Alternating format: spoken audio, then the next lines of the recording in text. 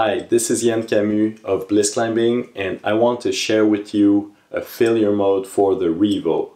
I call this the repetitive unlocking failure mode. Repetitive unlocking is when you fall, then the Revo catches you, so it goes like this. Okay, it opens up on one side.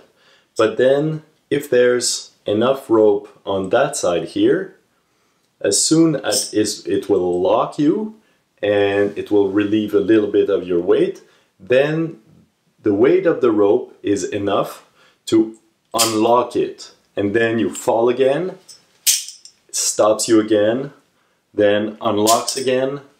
It goes on like this. And I've seen one time where a climber describes that this happened to him and he grabbed the rope right there, the dead rope, so it stopped his fall completely.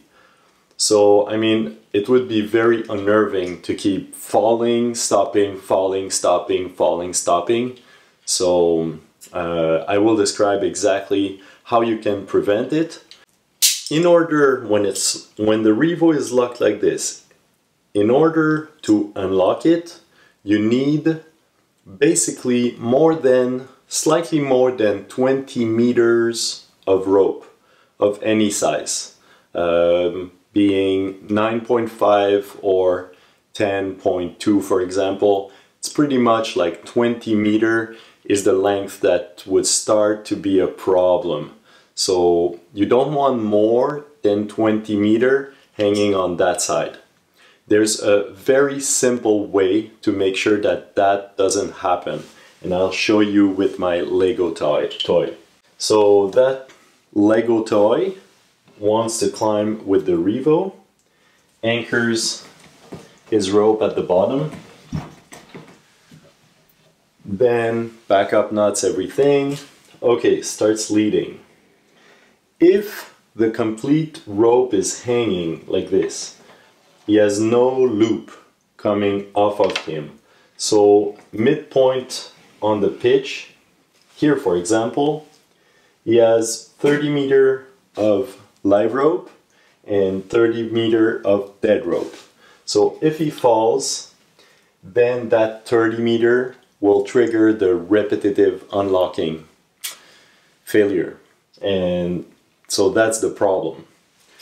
So in order to fix it,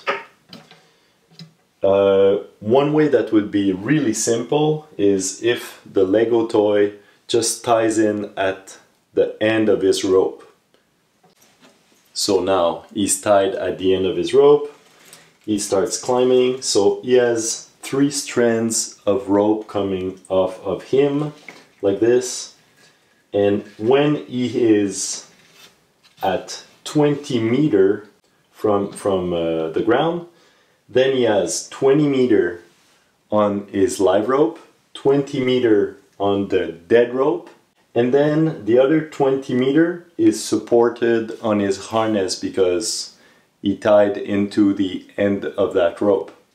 So if he continues to climb up, it will only reduce the weight on the dead side of the Revo. Reduce and reduce. So it starts at 20 meter and it will go down and down. 18 meter, 16 meter, whatever. So then he just prevented this repetitive unlocking from happening.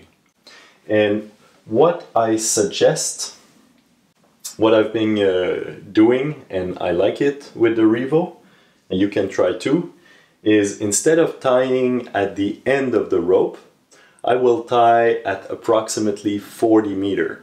So it will be approximately at 13 meter when I go up that there will be a loop touching the ground. And in that case, I would have actually 4 strands hanging from my harness. So it's a little bit more. It's just a matter of balancing like how long you want the loop to be under you. With the Revo, you want a long loop because it has little friction. but you may not want an incredibly long loop, because that way if it hangs on anything, you will have a hard time to go back down and release the rope, or just managing the loop from above. So it's just a personal preference thing, I guess. So I hope you enjoyed this video. Please subscribe to my channel, and if you're interested in more rope solo topics, go see my webpage blissclimbing.com, and you will find an online course about rope soloing. It's very complete for free climbing with a lot of different devices. You will have all the information about the systems. Thank you.